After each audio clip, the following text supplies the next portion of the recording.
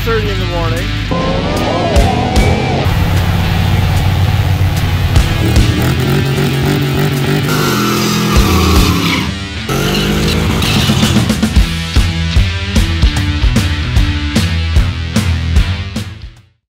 Alright, so the never-ending list of repairs continues on the 40.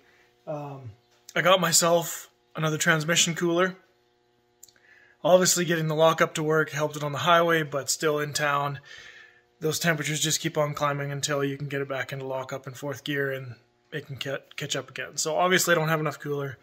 So I bought the cooler of all coolers to put in this thing. I'm just hoping I can find enough room to actually mount it, but it should solve my problems. Well, this is the cooler I purchased.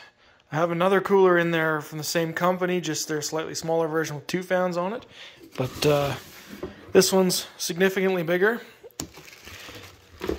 And yeah, I just hope I have room to fit it, but this should solve my problems. Alright, well, I kind of like to engineer as I go along, and plans have changed a couple of times already, but I'll show you what I'm thinking here, and I do believe it's going to be my best option, so see what you think anyway. So this is just the start of it. Piece of angle iron, flat bar coming down. So instead of mounting it directly to the bottom of the box, I was thinking this is going to go up in here like so. Somewhere there. I'll weld that to the bottom of the box. The cooler will hang vertically. I've got a little close to the drive shaft there, but I mean, I can't see that being an issue. Got my drive shaft loop there, and it's not like those go side to side anyway, so plenty of room there. And then I'll just tie in, say, this bottom hole here over to the frame there, and that should stabilize it. I don't think it's going to go anywhere, so I'll just get to welding that in and work on that bottom brace. Well, that ain't going anywhere. So now I just got to build that cross brace from the bottom here over to the frame here somewhere. Might drill a hole, might just go back to here. Or just weld it, I don't know. But just to kind of brace that so it's not flapping in the wind, but she's going to be pretty solid. I can hang off this, so. And I'm way heavier than the cooler is. Paint it black and put it back. So, in sticking to the keep it simple stupid method, just created, or just bent a piece of flat iron. So this is going to go up against like that, and then, like I said, anchor to that hole there. So that'll hold the fan from flapping in the wind, make it solid top and bottom. Should be good to go. Well, that should work just perfect. Vertical brace is all welded in. Got my support brace in. That is not going anywhere. Absolutely solid, so I'm happy with that. And looks like it should catch lots of air too, so should definitely solve my transmission overheating issues.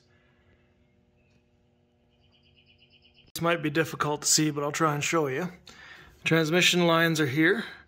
So it comes out of the transmission, goes forward through the frame to the radiator.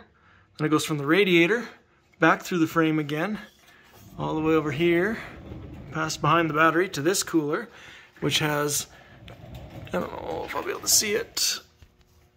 Well, they're there. 2 big fans on top of that.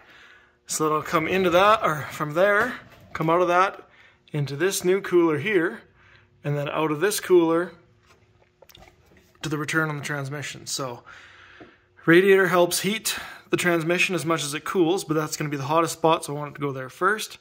Then just follow the line back. This cooler, that cooler, and then we'll have the coolest fluid possible going back to the transmission. So should work.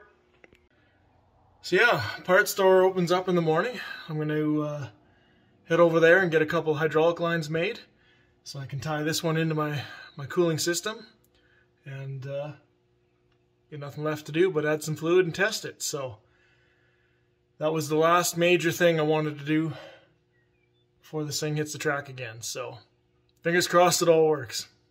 Alright, it's a new day here. I just got back from the parts store, got a couple hoses made up so I can plumb in the cooler I put in last night. Leaving the shop here last night, I did notice I've got another problem. My speedo was erratic again. I just changed the speed sensor last time, but obviously that's not the issue, so getting a closer look at it anyway. When the motor had torqued over, it actually broke the connection a little bit, and I think I'm just getting a bad connection in there. So luckily I had another harness, I just snipped that off, rewired that. So transmission needs to kind of go back in. I've got it ripped apart here right now, the plates off the bottom and everything, but I'll get that back together, this plumbed in. I'll have to add a bunch of fluid to the transmission and test drive it. Hopefully she works. Alright, well, let's get everything plumbed in. Line's going to the back cooler, from that cooler, and back to the trans. So that's all good. All I need to do now is top up the fluid and take it for a test drive.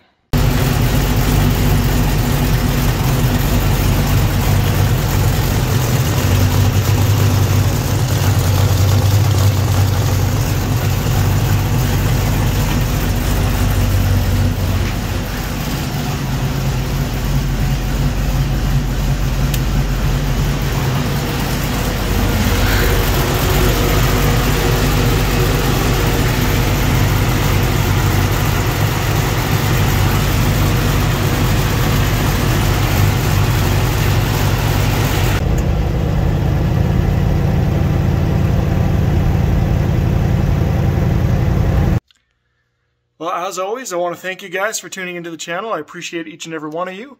I'm Ryan. This is 780 Speed and Custom. Tuning out.